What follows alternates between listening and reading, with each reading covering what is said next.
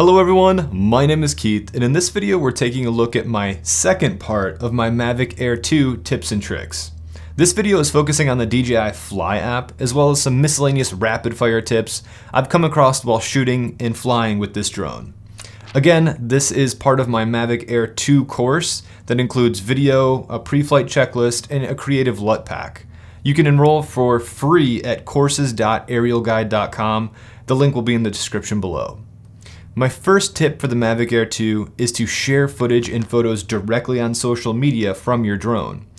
Sharing your social media stuff directly is pretty easy, but make sure you save your file to your device first, or you'll be sharing the low resolution version that's the cached version of your photos and videos. If you want to save the full resolution versions, you'll have to tap the play button icon in your app, find your clip, select the download button, and then you'll get a nice full resolution that is high quality enough to share on social media. If you're going to share footage and photos directly from your drone and you don't want to edit them very heavily, you should consider selecting the normal picture profile and not Cinelike. For best natural looking results right out of camera to your smartphone, shoot in the regular picture profile or the HDR mode.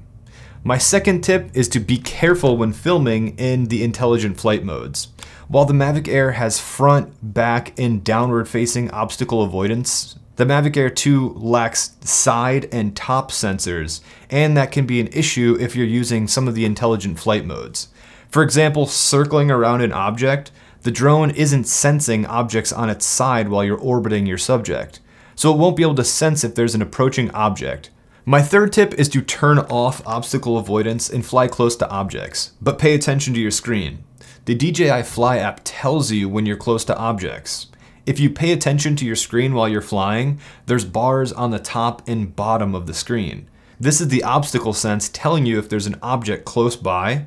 The darker and larger the color gets, the closer the object is to your drone. Very handy feature to learn if you're flying and come across a rogue tree branch or something you don't see. Learning how to read those bars can save you from crashing your drone. My next tip isn't specific to the Mavic Air 2, but it's true for all cameras. Turn on your zebra stripes, histogram, and guidelines.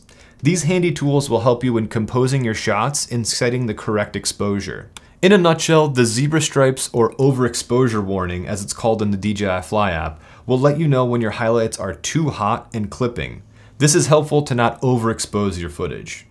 The histogram will allow you to read your exposure values at a glance to make sure there's no lights or darks clipping in your image. The left is pure black, the right is pure white. At first, it could be kind of intimidating reading the histogram, but it gets easier the more you use it and experiment around with it. But it's an important addition to your screen. The guidelines will help you make sure your lines are level and compose your shot correctly while you're flying. I have these enabled. I use the rule of third as well as the center to mark my screen. It's nice to know where the center of your screen is, so if you're orbiting around an object, you can keep that right in the center and you know when you're getting the shot. I typically don't use the cross grids because I think it just adds too much visual noise to the screen, but you should select that option and see if that's something that you want. My next tip has to do with the gimbal, and thanks to a recent firmware update, DJI has allowed us to control our gimbal speeds in all three of the flight modes. Your normal mode, the pitch and yaw can be nice and smooth for normal flight, while tripod mode can be extremely smooth and sport mode can be really responsive and quick. You can adjust your smoothness as well to get nice cinematic looking results here as well. It's something to experiment around with, but I typically use tripod mode to get the most smoothed out and slow pitch and yaw for my gimbal speed. And all of those speeds are pretty low with pretty generous amounts of smoothing as well. Those are my main 5 tips for the DJI Fly App. I do have some more miscellaneous tips as well as some hopefully rapid fire tips to give you here as well. So my next tip for the Mavic Air 2 is to know that hyperlapses are easy to make, but it's really hard to get natural looking hyperlapses. Hyperlapses tend to be better when they're drawn out over long distances. If you're too tight to your subject, it'll be really jarry and jerking to watch. I learned this the hard way. Whenever I was going out, I didn't allow myself enough room to get those nice long sweeping hyperlapses. So they are easy to make, but they are something that you have to experiment around with and really learn the best long sweeping settings to make with those hyperlapses on your Mavic Air 2. As far as the resolutions are concerned, not all hyperlapses are shot in 8K. The free and waypoint modes are 8K, while the circle and course lock modes are 1080p. My next tip is to get the Fly More combo and to buy the less aggressive ND filters as well. I go over this in my Mavic Air 2 accessories video, so I suggest checking that video out when you're done with this video. I'll leave a link to that video at the end. Another tip for the Mavic Air 2 is to use the quick shot modes if you're quickly filming something and need to get the shot.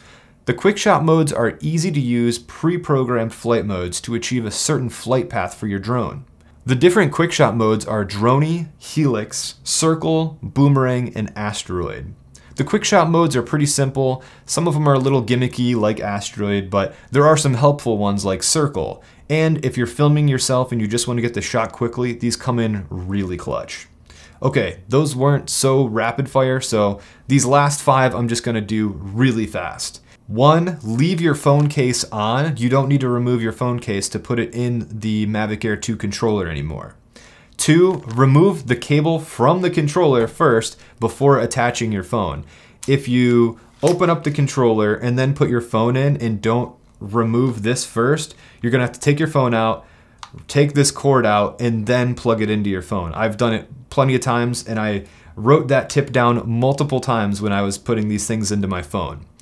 So tip number 3 is don't worry about the antennas of the Mavic Air 2 controller either. The antennas are located in the top of the controller, so they're always out. You don't need to aim them or point them like other DJI drones of the past. My next tip is that the memory card on your drone is on the opposite side that it says Mavic Air 2 on these legs. So it says Mavic Air 2 on this leg, so the memory card is on this side. If you've flown a Mavic 2 Pro, this is really confusing because the memory card is on the same side as the writing. So that's just another quirk that you have to remember if you have these 2 drones. My last tip is that the USB-C port that you manage the internal storage is on the same side as the Mavic Air 2 printing. So if you think Mavic Air 2 side printing, internal storage, other side is the SD card. So those have been my tips and tricks for the Mavic Air 2. I've been flying this drone for a while and I still feel like I learn something every time I go out and film with it. If you're interested in my free Mavic Air 2 course, LUT pack, and pre-flight checklist, check out the link in the description for more information. Leave this video a like if you enjoyed it, subscribe if you're new here. I have more Mavic Air 2 videos on my channel, so be sure to check those out as well, and I'll see you guys in the next one.